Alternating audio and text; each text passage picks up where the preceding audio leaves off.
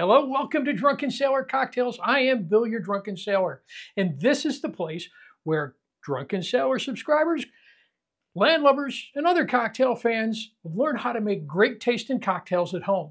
This is all happening because you've hit that subscribe button. You're going to find out, hit the notify button, and you'll see all the cocktails that we teach you how to make that are easy, simple, and refreshing, and you can do it right in your own home. Today's cocktail is extremely tasty. It's refreshing, it's fruity, it's tropical, it's great for the beach. So join me as we make today's cocktail, the Acapulco. Let's get pouring. Cocktail has 4 simple ingredients to it. First off, we're going to use some pineapple juice. We've got some dark rum. We've got a Reposado Tequila, and we've got a grapefruit juice. Now, if you watch to the end of the video, you're going to see a recipe card that has all those ingredients and how much goes in each of them. So make sure you stick around to the end. We're going to make this in a shaker. Our first ingredient in there is going to be freshly squeezed grapefruit juice. We're using 2 ounces. So that's going in the shaker. My next ingredient in there is pineapple juice.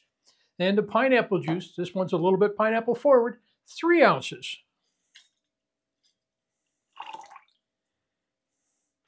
That's all the fruity stuff we need in there. Now we need to put some liquor in there. And today we're using Cabo Wabo Reposado Tequila. We're going to use 1 ounce.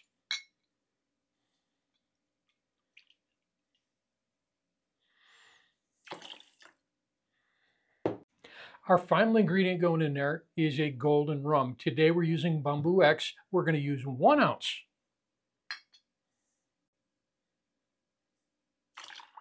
Next, going into that shaker is our ice.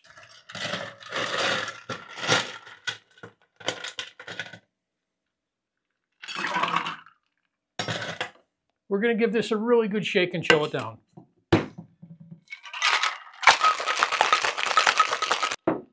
When we can feel the condensation on the side, that's how you're going to be able to tell that it's chilled enough. Now what we need to do is get ready for our pour. We're going to serve this in a Collins glass. I want to fill that up with ice.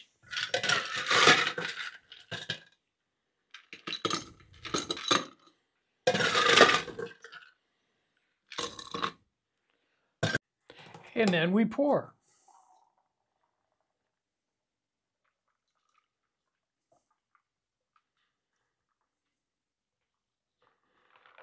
We're going to put a straw in there.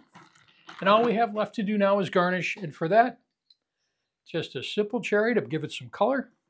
And there we have today's cocktail, the Acapulco.